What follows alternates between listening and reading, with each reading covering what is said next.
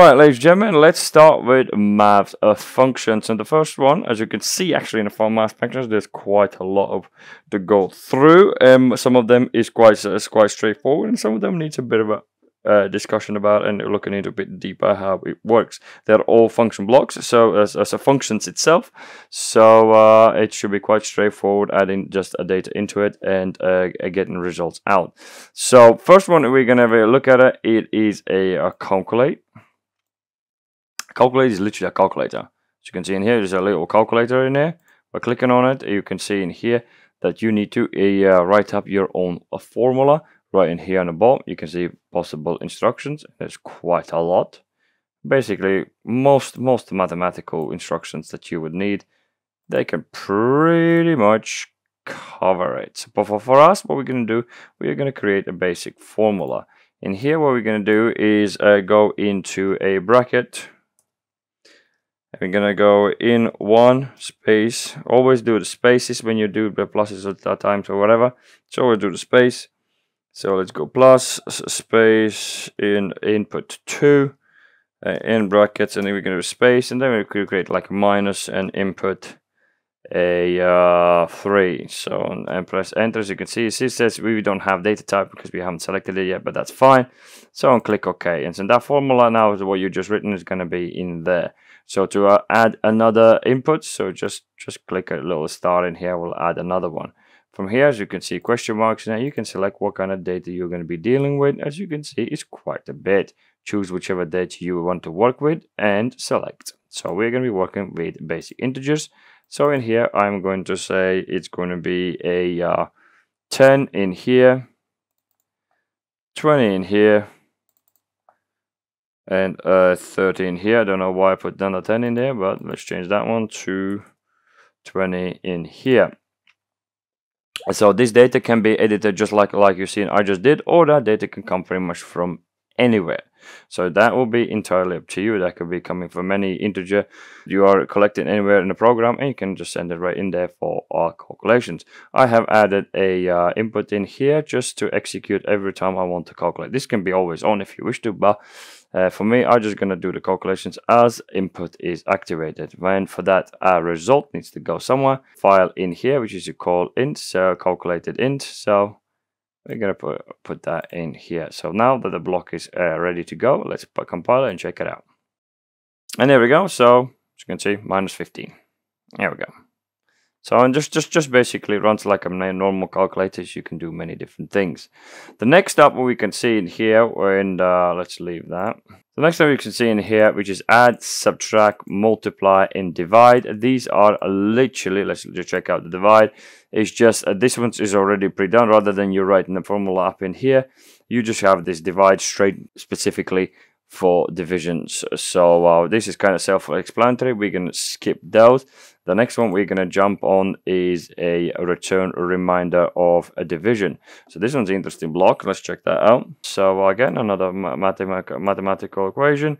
So what it does in here, it will divide the input 1 with input 2 and output of the reminder. So we'll say it's going to be, again, it's going to be our integer in here. They're going to put the value as a 12 in here, 10 in here, and output is going to go into our call int in here. So let's compile, check out how that will work.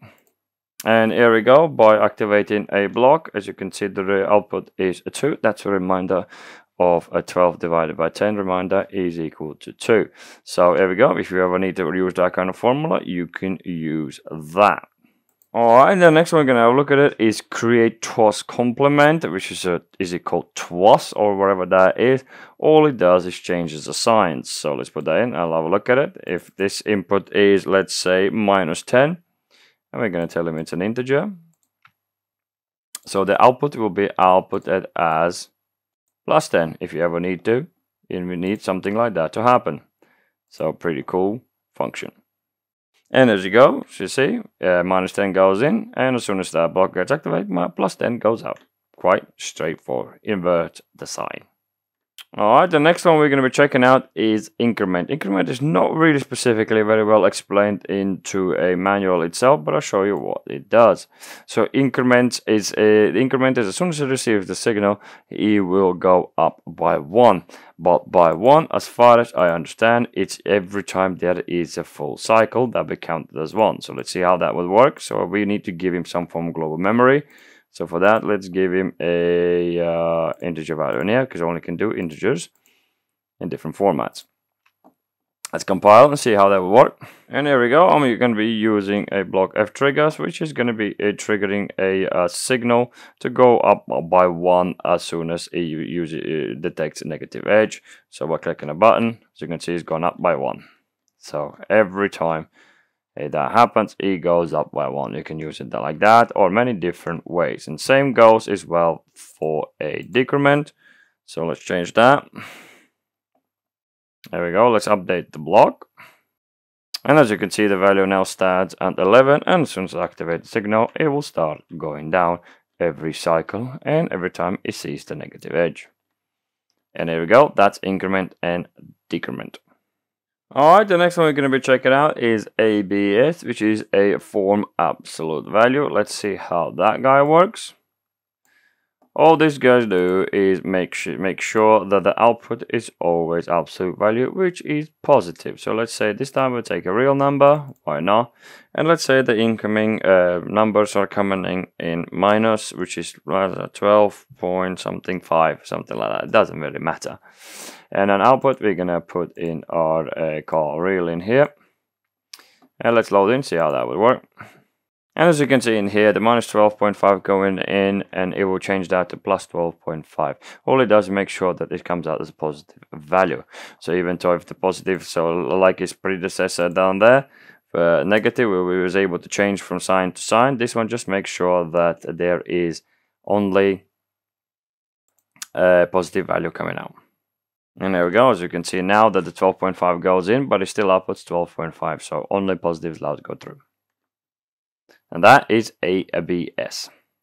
Next up, let's check out the get minimum. The get minimum is very useful block if you want to find, if you have many different data coming in, but you want to know what is the minimum, what has been the minimum value out of all these values. As you can see in here, I have created many different inputs in here. Again, these could be coming from anywhere. So I have all different things, but as you can see, my minimum is 1. So the output will be outputting 1. Very, very good if you are looking to acquire your minimum value from many different data. See, by activating that, so it's going to be outputting what is the minimum number. If I would change that one to, let's say, 111. And as you can see now, my minimum is 6. And pretty much the same applies to maximum. There you go. Let's update the block. And there you go. Now, as the block gets activated or is active, it will always be outputting the maximum value, which in my case is 125. Pretty cool block if you want to acquire minimum and maximum values. Alright, the next one we're going to be checking out is limit. We just set a limit values. Really, really cool block. Let's have a look how that would work. So this guy in here just regulates to make sure the minimum and maximum values it is met, and if it is going below or above, it gets ignored. So an output will be ignored if it is going below or above. So let's have a look how that would work. So let's say this one is 10 and this one is a 20. And we say, let's say roughly our input is coming in now at 15. Okay, and let's say those values are integers. Okay, let's move that in here. Oop, there we go. Let's load it in. And as you can see in here, if I click the button, the value, outgoing value is 15 as my input. So because it is within a 10 and 20, which is my limits. And let's see what happens if you go below. And in this case, what it's going to do, because it is now below 10, all it's going to be outputting at the minimum value, which is 10. As you can see, it's gone below minimum value, so the minimum value is 10, and it will be outputting 10, and will not let go any lower than that. So, and if it goes above, it will not let the 21 go through. The maximum is 20, so the 20 will be only let through. As you can see, here we go. Very cool block to regulate your limits for incoming values.